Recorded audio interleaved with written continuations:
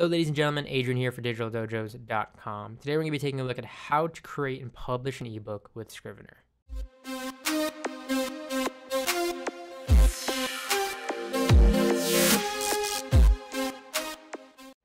My thanks to the folks over at Literature and Latte for not just making this video possible, but the series of content we've been doing on writing, from the best writing tools for macOS 10 to the improving your writing workflow video that we recently released on the channel as well as the website. If you're interested in those, be sure to check out the links in the video description down below. And for more information on their products like Scrivener, the amazing writing studio, head over to literatureLatte.com. So here we are in Scrivener, and I'm going to be talking about how to create and publish your own ebook today. I've recently been using Scrivener to create my own ebook. Can't talk too much about it yet until it's published, but it is an amazing tool that makes creating and exporting an ebook that much more easier. It really does a lot, but I'm going to be focusing obviously on just an ebook today. So with that, let's jump right into it. You can head over to, if you're on Mac OS 10 or Windows, because it's available for both, you're going to want to go ahead and start a new project. I highly recommend selecting fiction and selecting the novel template just because it takes care of a lot of the general formatting for you for publishing an ebook. So go ahead and select that, and you can see here it even gives you this novel format and how to use this template. They have really great tips right here for compiling an ebook, for example, because they give you things like the recommended size for an import, or the cover, I should say, for an ebook and other things here. So definitely read over this to get more information when creating your first ebook, because this ebook that I'm currently working on is the very, very first one I've ever even created. So you can see here, I now have a lot of things in this left-hand section here that makes it easy to organize my ebook. You have things like characters and places if you want to use those, but you're gonna have a thing called manuscript up here. I renamed mine to book in this case just to make it easier. This will contain all of your chapters. So all of your actual content for your book will be here. So, for here, you can even just put your book title if you want or what have you to make it simple. Then you'll have your chapter name. So in this case, it's obviously kind of redundant because it's chapter 1, 2, 3.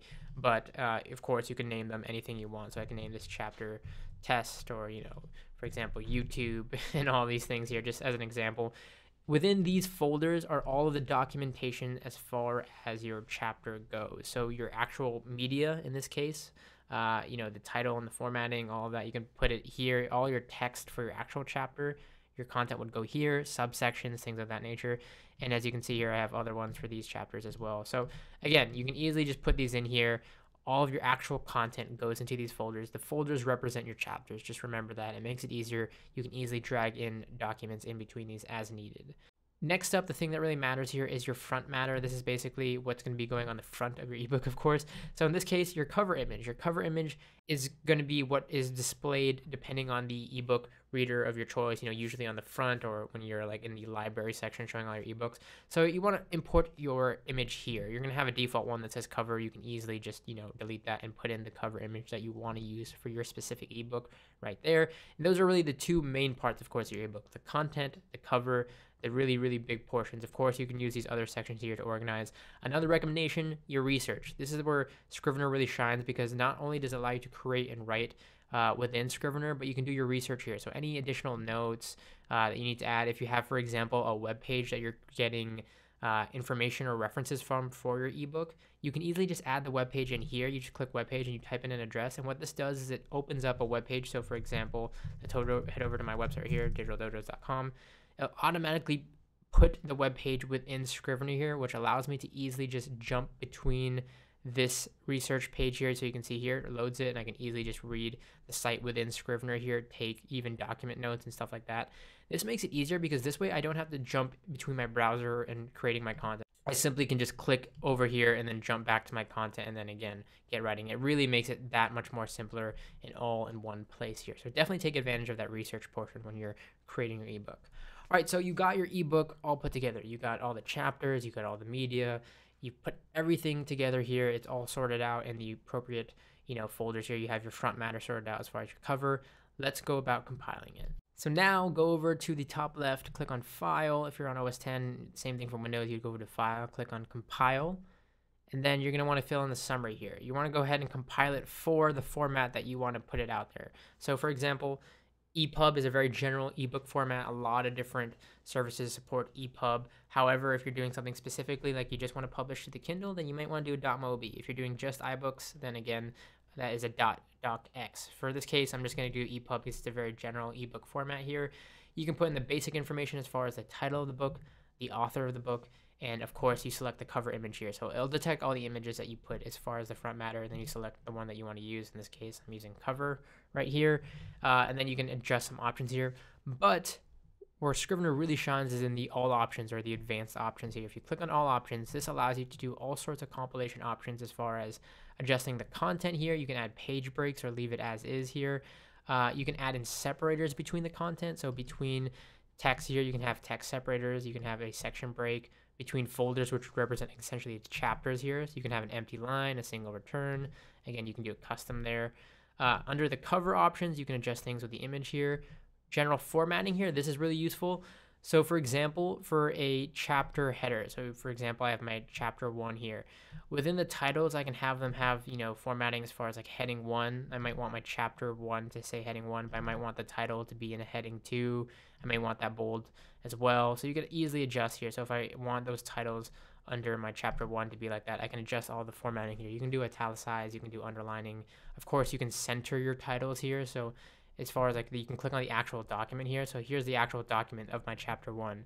Let's say I wanted all of this, center aligned here. I can easily just center align it just like that. I can before I even compile it. So you can do all the editing and formatting before even compiling it all automatically here.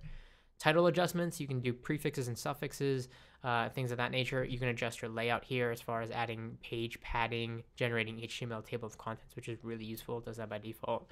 Transformations here, you can have it straighten smart quotes, convert underlines to italics, remove highlighting, remove hyperlinks if you don't want them included. You have HTML settings, replacements, so you can actually replace words and phrases here before, again, exporting your ebook. You can see statistics options here, table options, footnotes and comments options for some people who may want to override the font for the footnotes or remove them entirely. You can do that. Last but not least, the advanced metadata. So you can add contributors, subject, description, publishers, dates, and so on. So after, of course, you fill out all of these advanced options or compilation options, you simply hit compile. You select the destination of which you want to export the file to. You hit export and you let Scrivener take care of the rest. Here, just like that, I'm now previewing my ebook I just made all entirely in Scrivener on my iBooks application in this case, since it supports EPUB format. You can see it gives me a table of contents here, or the chapter names I set up. It gives me my cover image, easily viewed here. I can click onto a contents or a chapter, I should say, to jump right into it, see how it formats it here.